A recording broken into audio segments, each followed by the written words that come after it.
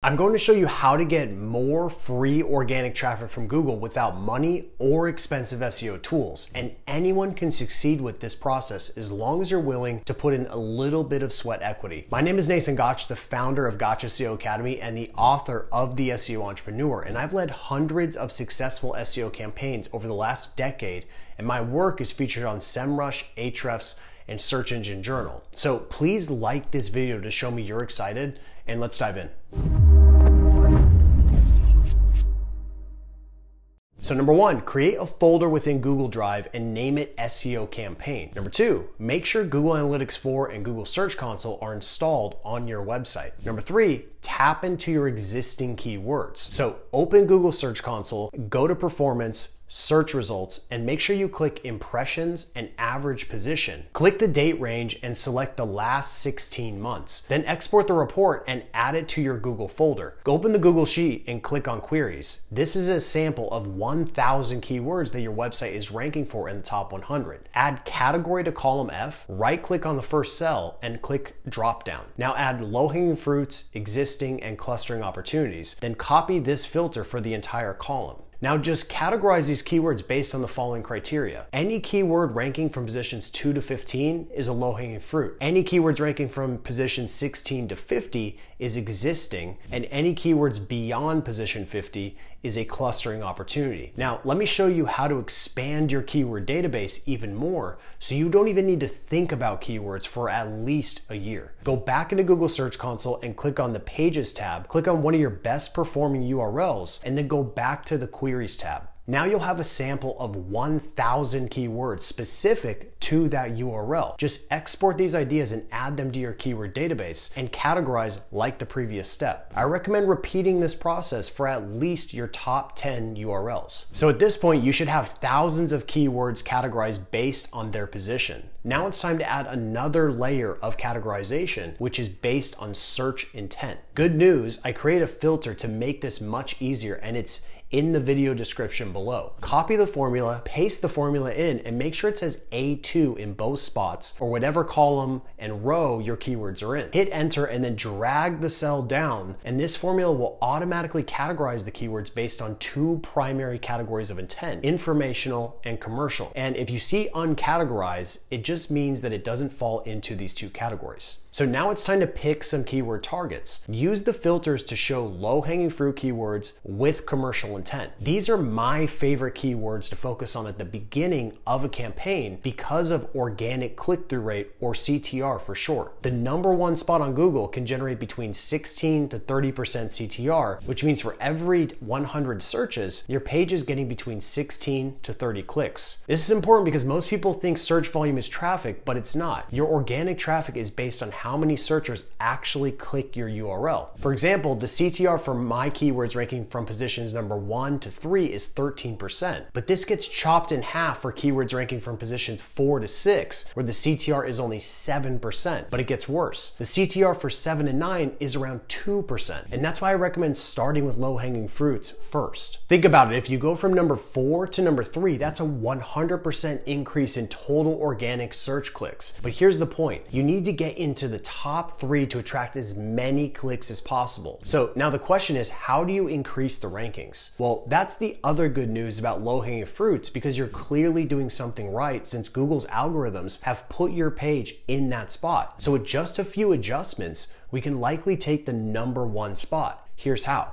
Number 1, optimize user experience, or UX. So run your URL through Google PageSpeed Insights, and if your page scores below 80 on desktop or mobile, then it's an opportunity. And the easiest way to improve loading speed is to make sure your images are sized correctly. For example, the content container on Gotch SEO is 700 pixels wide. That means my images should be equal to or less than 700 pixels, and this will prevent downsizing. Next, run your images through Optimizilla to compress them and then convert them to WebP format. Some sometimes this is enough to get above 80 on Google PageSpeed Insights. And the added bonus of optimizing your images is that you'll need to re-upload them, which makes your page appear fresher. For example, if you inspect element on any page, you can see the date an image was uploaded. Ideally, your images should be uploaded within the current year to maximize freshness. Number 2, give your content a facelift. And the best way to increase your rankings is just to simply make your content better. For example, Gotcha SEO was ranking in the top 5 for best CMS for SEO for many years, but then it started to slip and fell down to number 15. So I did a complete upgrade on this page by adding new data, and within a week, it popped back into the top 10 and is now sitting in the top 3. This is the power of upgrading your content. There are many techniques you can use,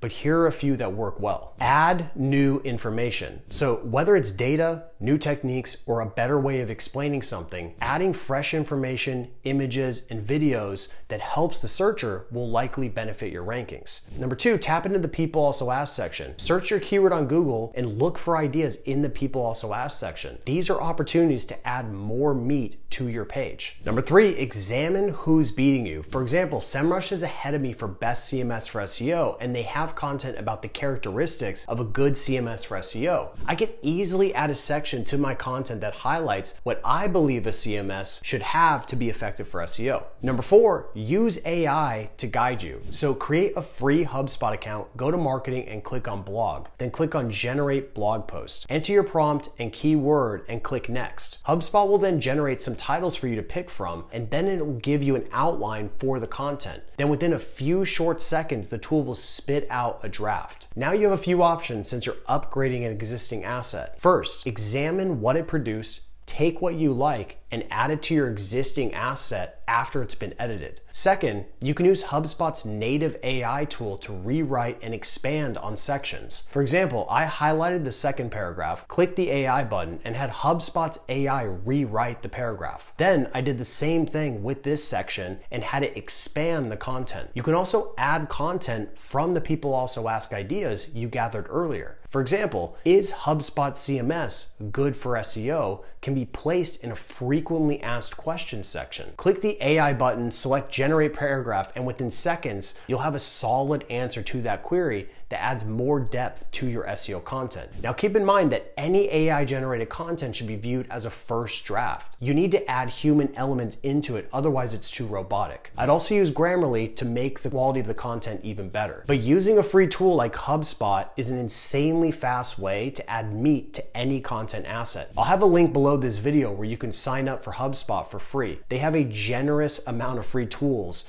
you could take advantage of for your SEO campaign. So once you've made substantial upgrades to your page, I recommend changing the publish date to today and then submitting the page inside of Google Search Console so you can request indexing. Then click Test Live URL, and this will put your page in a queue to get crawled and re-indexed. And now let's move on to number 3, which is nail the on-page SEO basics. So make sure your target keyword is in your URL, title, H1, and first sentence. This is bare minimum on-page SEO. But one warning, if you're ranking well, but your keyword phrase is not in the URL, then I'd just leave it alone. I only change URLs when the page is underperforming. And now, number 4, leverage your existing authority. So download Screaming Frog SEO Spider because it allows you to crawl up to 500 pages on your website for free. Go to configuration, click on crawl config, go to Spider and click on crawl. Uncheck everything in the resource links section and only keep the internal hyperlinks and external hyperlinks checked under page links. Go to the API access and connect Google Analytics 4 and Google Search Console and then start the crawl. And after it's done, enter your target URL into the search and scroll over until you see crawl depth. This is how many clicks it takes to get to your URL. In general, your page should be no more than 3 clicks deep. But if it's a really important page, I recommend making it no more than 1 to 2 clicks deep, like I did with my best CMS for SEO page, which lives on the Gotcha SEO homepage. The next one to look at is unique inlinks, which is the quantity of pages on your website that are internally linking to your target page. You want this number to be as high as possible. So look for pages on your website where you can drive some more internal links to your page. So now let's move on to the final way to increase your rankings for an existing page, which is number 5, become a topic authority. So go back to Google Search Console and click on the Pages tab and find the target URL you're trying to improve rankings for. Go back to to the Queries tab and export these ideas. Now look at keywords that are ranking from positions 50 to 100. These are opportunities to build hyper-relevant topic authority. In other words, you're going to create new pages targeting these keywords because they should have different intent. For example, within a few minutes, I was able to identify 9 unique keywords that deserve their own dedicated page, like CMS market share and usage statistics, which is a perfect opportunity to create a data-driven piece of content. Now, the goal of this process is to build support around your main asset, which helps build micro-topic authority and gives you more opportunity to build internal links. So now that you've seen how to improve rankings for an existing page, let me show you how to build a new SEO-driven asset from scratch. For this example, I'll use How Does CMS Help SEO? So go back to your campaign folder, create a Google Doc, and title it as the keyword. And we'll start by analyzing the competitors. Open Google, enter your keyword, and then search the page for the specific phrase. Based on my example, I see that there are no pages specifically targeting this keyword phrase, and that means it's worth pursuing. Also, take note of any SERP features you see, like in my example where there's a featured snippet and a people also asked section. So now open the top 3 competitors to identify strengths and weaknesses. For example, Constant Contact has an informative, well-structured page for SEO, but it lacks visual and engaging elements. So the next step is to use Google Gemini to create an SEO content outline. So use this prompt, and within a few seconds, you'll have a solid outline to work with. And now from here, you have 2 options. Number 1, write it yourself. And if you go this path, you'll need to identify a word count target. Copy the content from one of your top competitors and paste it into this free SEO word counter tool I created. Based on my competition, I should aim for around 1,500 words. And now it's time to write, and I recommend writing it within Hemingway Editor so your content is effective and high quality. And after you've completed your draft, run it through Grammarly to fix any spelling, grammar, or sentence structure issues. So just to give you some perspective, I wrote a script for this video you're watching right now, and at this exact point, it's about 2,000 words, and it's taken me about 3 hours to get to this point. So plan accordingly if you're writing it yourself. And that brings us to option 2, which is have Google Gemini write it for you. Now, the way to do this right with Google Gemini is to create one section at a time. So for example, all I did was copy the first section, ask Gemini to write it, and then within seconds, it spit out a solid foundation. Repeat this for every section, and you'll have a great first draft to work with. Now, notice that I said first draft because you need to go through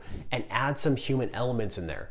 But even then, using AI to create the asset is 80% faster than writing it yourself. So now that you know how to optimize existing content and create new content, it's time to acquire backlinks to your website. So here's the deal. The number 1 value proposition for getting backlinks is money, but we have to stick to the $0 criteria. So with that in mind, you're going to have to use sweat equity to get quality backlinks. And the best technique is old school, but it still works, and that's good old guest posting. So go to Google, enter a search string like your keyword plus write for us, and use the Data Miner plugin to export the results. And I'll have a list of search strings you can use below this video. Now go to Hunter, use it to find contact details, and then use an outreach template like this. This is a numbers game, and you need to commit to sending at least 5 to 10 pitches a day. And don't write the content ahead of time. Wait until your idea gets approval and then produce it. And one last technique you can use to attract backlinks naturally is to build lots of link bait. In short, think of your link bait strategy as throwing lots of lines into the ocean. The more bait you put out there, the more likely you are to attract backlinks. So here are 3 link bait frameworks that are proven to work. Number 1, create free tools. And no, you don't need to be a developer. You can build these free tools for free using ChatGPT, like how I built this script timer. Number 2, create reference bait. Journalists go to Google to find data and research to support their articles. And you need to show up when they're conducting these searches because you'll often get the link credit, like how Exploding Topics capitalized on the ChatGPT craze and created a data-driven asset that's acquired an insane 1,300 referring domains. Use ChatGPT to get inspiration by using this prompt. Which brings me to the next technique, number 3, be the first mover. Most SEO professionals create content based on existing keyword data, and this works fine for evergreen topics, but it's ineffective catching trending topics. And that's why I recommend allocating some time every single day to researching trends on Reddit, TikTok, X, YouTube, or any user-generated content website. Most trends start on these platforms, and then the SEO tools show data long after the trend has spiked. And as a trend forms, most people end up going to Google to learn more about it. So if you're the first to move on these topics, you'll get all the benefits. And it'll likely be short term because the juggernaut websites will eventually catch on. But by that time, you'll likely have already capitalized on the traffic and linking activity. So that's how you do SEO with $0. It's not easy, and I wouldn't recommend it long term because there are much more efficient ways to conduct an SEO campaign. And the cool part about SEO is that your results aren't dependent on how hard you work. Instead, your results are a byproduct of your systems. For example, I've spent the last year rebuilding my SEO system inside of Gotcha SEO Academy because of all the new AI technology that makes SEO easier than ever. So if you'd like to join hundreds of other agency owners and SEO professionals, then apply today because it's free. I'll have a link below the video. Thank you so much for watching.